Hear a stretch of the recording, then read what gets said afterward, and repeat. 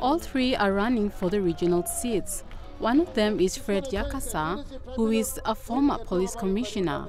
He is running for National Capital District regional seat as an independent candidate.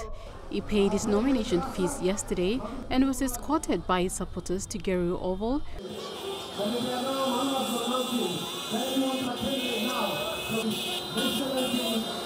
where he made his campaign speech on his policies. Law and order is so crucial to this country. One of his main policies is to fight against corruption.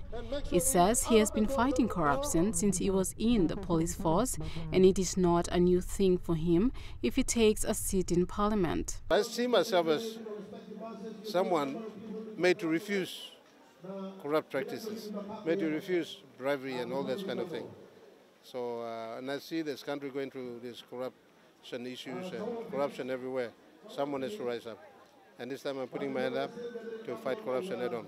The other two police figures are Matthew Damaru, who is the former National Fraud and Anti-Corruption Directorate. He is running as an independent candidate for the Western Regional seat, where his policy is also to fight against corruption.